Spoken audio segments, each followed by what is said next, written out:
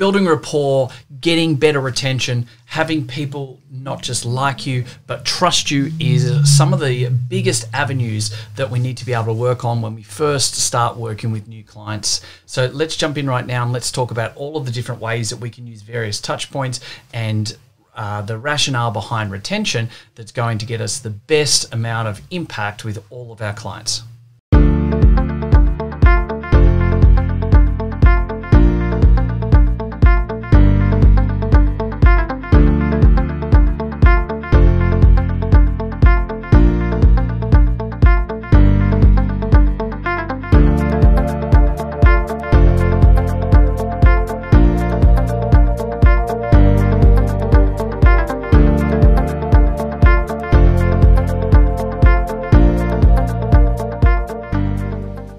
There is nothing more important than the power of retention in the health and medical industry. Let's be completely open and honest about it.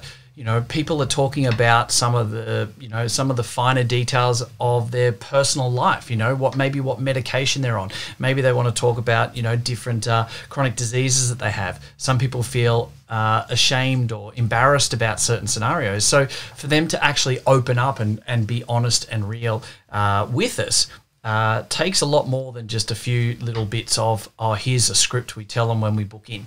And this all goes to the avenue of human marketing and how we actually create it human. We're not business to client or business to business. This is about being able to market, human to human. This is actually about, being able to empower people and being compassionate, but being able to make sure that we get the right people that we're, suited to be able to work with first and foremost.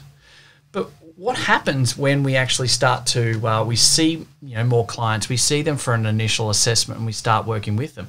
What are some of the touch points that actually are going to help us get better retention and make sure people understand that we are on this journey with them, whether it's an acute, neck or back pain or a rolled ankle at soccer or something like that, through to, a more longer term approach for someone who might have a lot of comorbidities with diabetes, overweight, high blood pressure, etc. And we need to make sure that we're across all of these, because ultimately the number one thing is people can like you. People, first of all, will know about you. They will like you, but we need to get them to trust us, because a lot of the time we're not able to just click our fingers and get a better result. We can't make them, have 30 kilo weight loss and, their HbA1c of their diabetes go from 12 to 6, right? Like, we can't just do that. And so we need to be able to, in many cases, work with people over longer periods of time. So trust becomes a bigger factor in this process. We need to be able to develop a relationship. We need to have better rapport with each of our clients or patients so that we do actually have that time to deliver the result that they ultimately want from us and are trusting us to be able to help them and deliver for them and with them.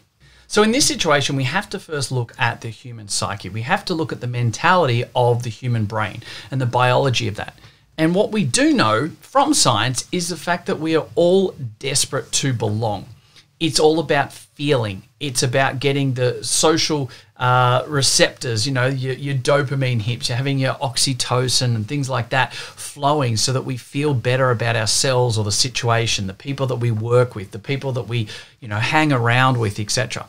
And so understanding that we've got a support mechanism and a support group around us is key for us thinking like patients do and ultimately being able to put the right things in place. So when we start to understand that it's all about feeling, and we can throw in those cliches that we hear all the time, people don't care what you say or what you do. It's only, they don't truly understand until, they understand how you feel, how you make them feel and all this type of stuff. Insert one of about 6 different, little motivational quotes there, of which I probably just bastardized 3 of them into the one. But anyway, and so here's the thing. We need to make people feel comfortable. We need to make people feel that they're in the right place. And so we need to be able to make sure that there's a lot of avenues of that, the initial assessments and our clinical skills that are honed into that area. But what I wanted to make sure that we covered today in this podcast is all about what else can be done after you see them for the first time, or maybe the second time, for instance. We want to make sure that we if we're saying to them that, we've set up this journey, there's this pathway, we're going to take, maybe it's going to be a 4 to 6 week process, and we've laid that out in the first assessment, that we actually follow through with that, and we're congruent, right? Really important word there, congruency. We've got to be congruent and actually deliver what we tell them we are going to do. Now, that's not just the outcome. That's not us saying we can deliver the following result in 4 weeks and go ahead and deliver that. That's about us delivering that result, but also delivering what we've ultimately made them feel and understand. And that is the relationship of what we're working with them on to achieve. If we are asking the right questions and getting to know them and building that trust in the early stages of that rapport and relationship building process, then we should be naturally wanting to be able to reach out and help them further through that process as well. We need to be congruent to make sure they see that and they feel that. There's no use us trying to turn around and, we're on this journey together. Here's this pathway, myself and the team, we're going to do this. We're going to give you the following, we're going to promise the world, etc. And then not have any contact with them until their next session a week later.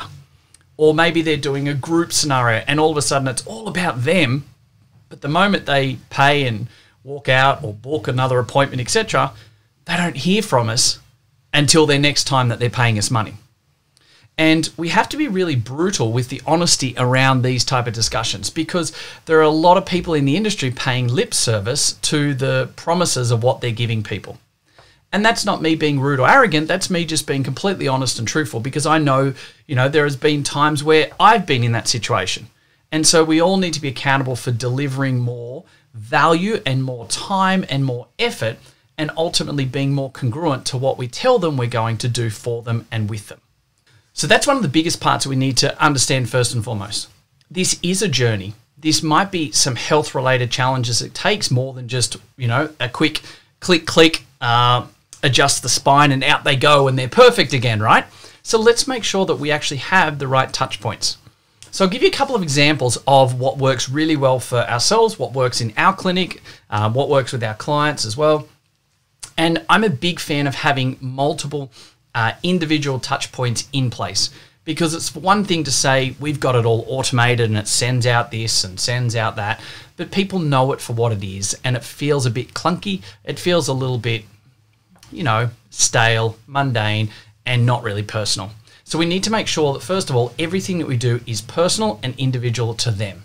So, for instance, what we find is absolutely brilliant is after every single initial appointment with any of our therapists, the next day we actually have it set up, and in this part is automated, and it automates inside Trello and notifies a practitioner that, let's say they saw John Smith yesterday, it notifies them to, initial John Smith and their contact number. And so the therapist will see that.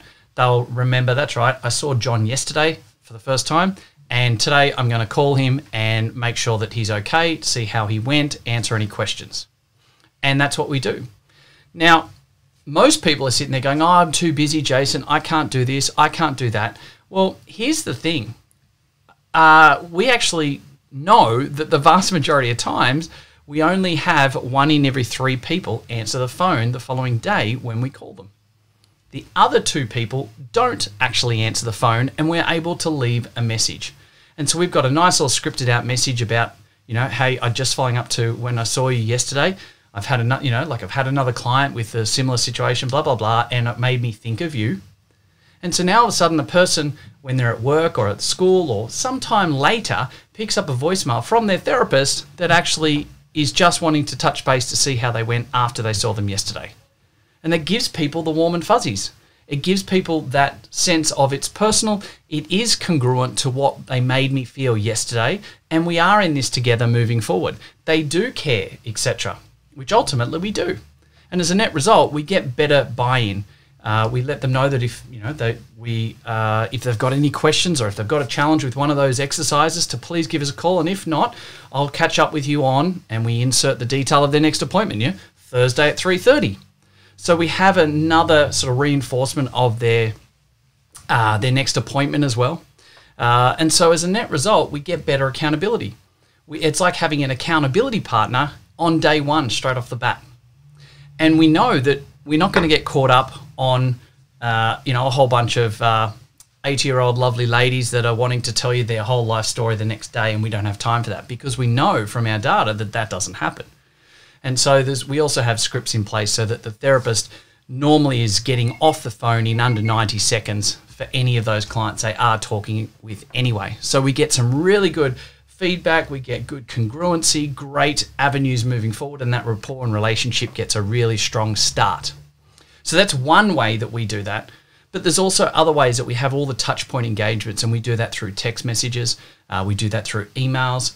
We make sure that every single person that comes in for, about 20, there's more than 20 different conditions, we actually work with our CRM, which is Active Campaign, and we actually have that in place. So it actually will facilitate multiple email follow-ups with them. That we're not trying to make it, completely automated. We're not selling, we're not doing anything. It's just other touch point engagements of us being able to add value. So if they're coming in and talking about diabetes, for instance, it's set up with the actual right tag, so it actually gives them helpful little hints and tips with their journey moving forward.